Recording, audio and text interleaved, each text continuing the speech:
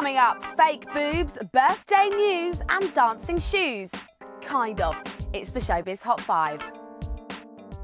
First up, Kerry Katona's hubby Mark is showing his, well, feminine side, you could call it. He's been slapped out in a fake tummy and boobs. It's an empathy belly.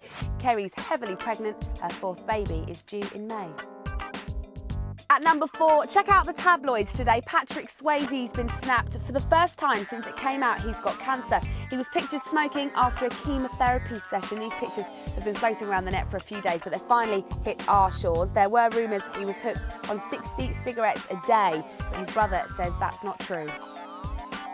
At 3, good news for Jacko. Michael may not have to auction off his beloved Neverland ranch. His lawyer reckons he's managed to refinance the property, which he hasn't lived in for 2 years. The king of pop owes millions. He was told if he didn't find $25 million by next week, the luxury pad would be sold.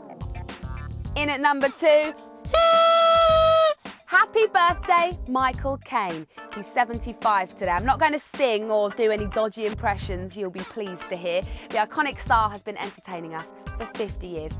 I'm a bit upset no one's turned up for my party though. Did anyone send out the invitations? No. Right. And at 1, there are just over 48 hours to go until a new Dancing on Ice champion is crowned. Suzanne Shaw, Zara Abrams and Chris Fountain go head to head, or rather skate to skate on Sunday. They'll all be flying this weekend. Chris is finding the whole harness experience rather painful, and Suzanne agrees it is not easy. I do feel delicate. My hips are bruised and very, very painful right now. My lower back is killing me. But, you know, it's 1 minute, 30 seconds of the night. So just do it, get on with it. Good luck, guys. That's it from me. See you soon.